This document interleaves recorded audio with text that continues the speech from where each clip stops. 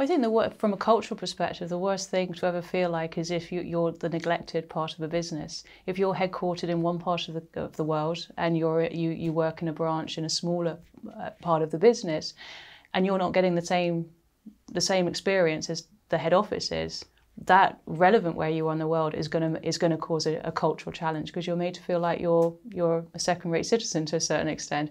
So I think, you know, one thing that actually unites us globally is we expect to be treated as the priority, and that's where I think the key thing is to understand is consistency of delivery. That it doesn't matter who you are, where you are, and we expect that. And you know, the globalization of industry, of us as consumers, that has been a great level playing field, really, that we all expect that now. And I think that's really more of a commonality than a difference in culture.